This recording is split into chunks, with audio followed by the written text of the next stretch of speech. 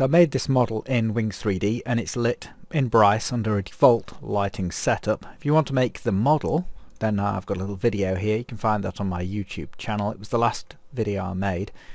But as things stand, what I'm looking at is to create a special effect lighting that renders within a reasonable time, and also to utilize some of the options in the image-based lighting lab to do this.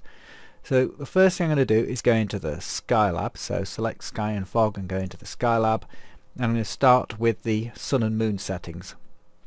I don't want the Sun and Moon as a visible object, I do want 100% shadow intensity.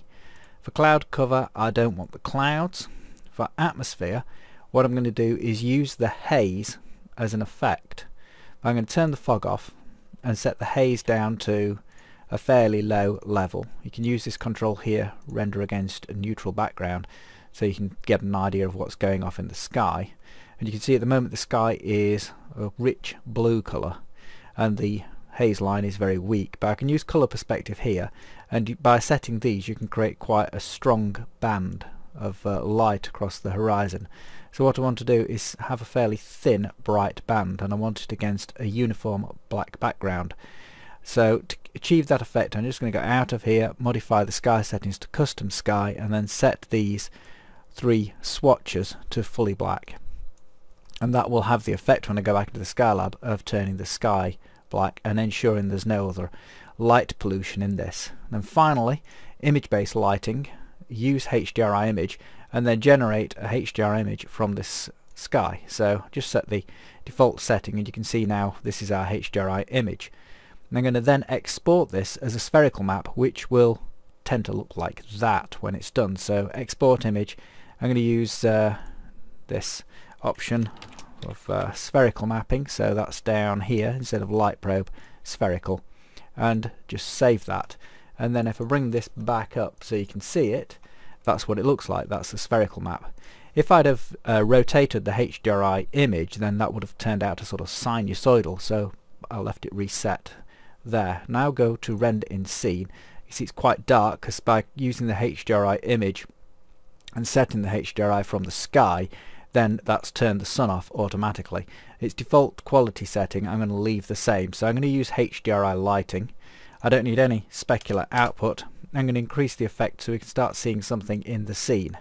Now as things stand, because this HDRI was generated from the haze and that was right along the horizon, all the light is arriving from the horizon, so I need to rotate this round a bit to get light from a different direction. So I'll just rotate it round a bit like so and increase the light output. So I'm running out of room here, so what I can do is apply to light source with the intensity and increase the intensity a bit, and then that will allow me to scale the output.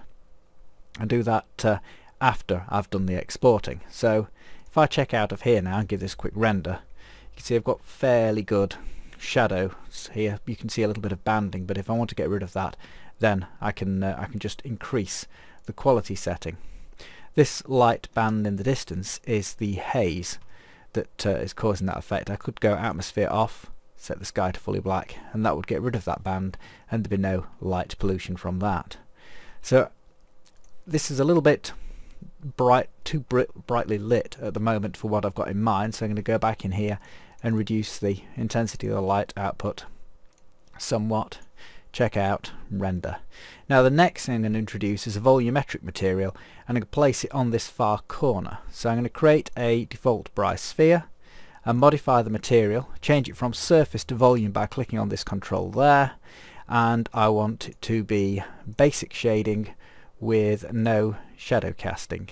So if I do that, then it'll render quite efficiently. I'll make it a sort of purpley colour so it's in keeping with what I've already got.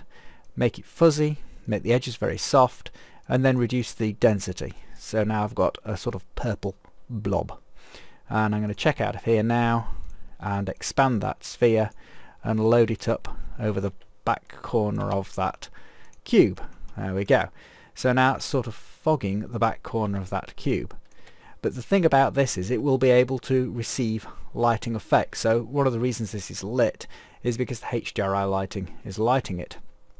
And I'm going to start putting another light source in here, and that's going to light the inside of this volumetric material. So I'm going to create a radial light and edit that radial light and give it a gel. So use gel, go into procedural to edit the gel, click in the diffuse blob, switch to image texture, go into the editor and load in my exported HDRI spherical map. So that's just a bright line that's got a magenta edge.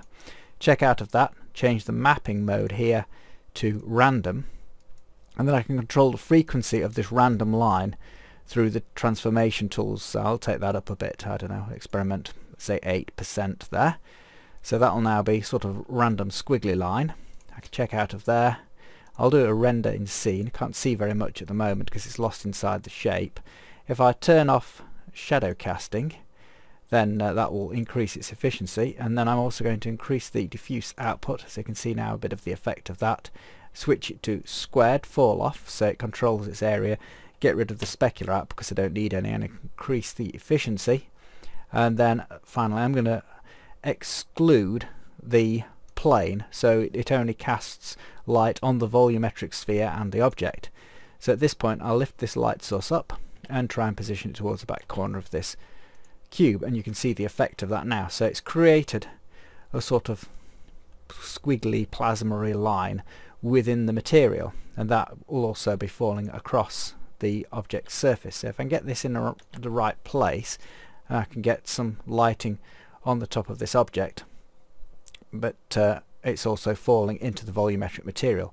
If that's rendering a bit on the slow side, you can go into the volume material, modify the material and reduce the quality setting, and it'll render a bit faster, but at some point you do start to see bands in the material. But there you go, that's speeded the render time up a bit. So the next thing is I want to scatter this plasma effect around. So I select my radial light, press Ctrl C and Ctrl V, and just keep pressing Ctrl V until it starts to get quite bright in this nano preview. So I've produced quite a few radial lights there, 11 by the looks of it. So I now select all radial lights. Oh, that's creating one. I need the selection tool, that's down here. There you go, that's all radial lights selected. Go to edit, and then from the random control, so on that blob there, select 3D disperse rotate, and then just nudge it very slightly so that they are disrupted, and that will create lots of slightly out of sync random lines. And how out of sync you want them will depend on how far you push that control out, so eventually it'll just turn into chaos. So the idea there is that we're getting these lines scattered around over the object and through this volume material, and it's just a lighting effect. So we've got the effect of that travelling through the material and landing on the object, which is what I was aiming for. Right, the next thing to consider, if I go back to the material, is it's receiving this light. So if I hold the Alt key down and click on the colour swatch, I can make it more receptive to different colours. So by making it sure it's got a bit of a red, green and blue in this, it'll be able to receive white. So that'll lighten it up, but it also means it'll receive more light from my effect. So maybe it's got a bit too bright there, then I can modify the density of the material down so it doesn't look too bright, and then it's a matter of looking where the effect is. Mostly lift the camera up and narrow the field of view, lift the camera up, so slide it back and narrow the field of view so I can see the top side of this effect and the lower side of this cube.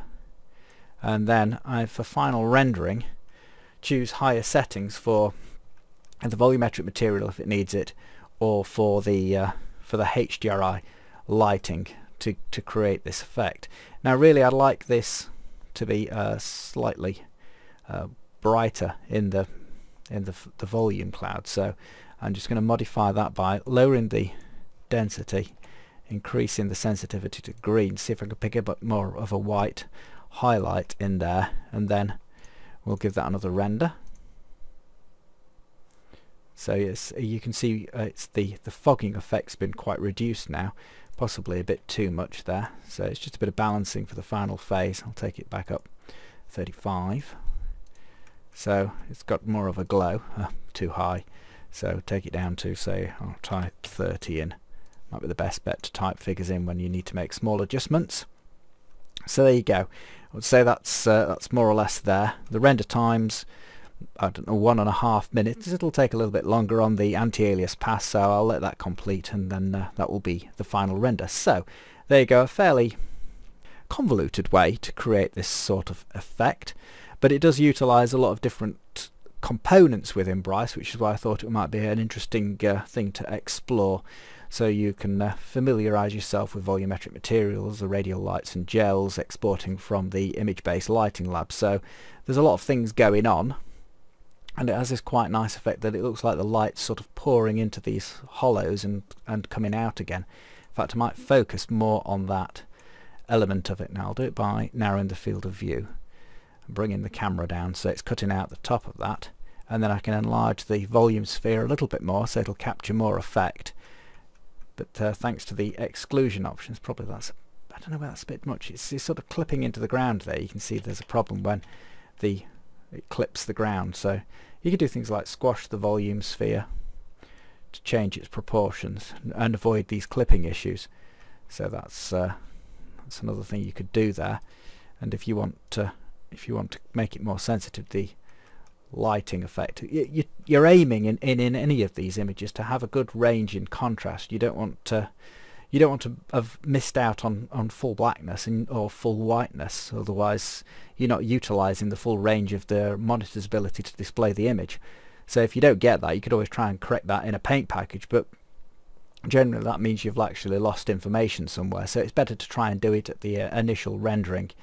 Well, that's my idea anyway. You don't have to agree with it. So I don't think that looks too bad, so I'll let that render out and that can be the final image. Okay then, that's the end of the video. Hope you found that interesting, and you'll experiment with these effects in your own renders.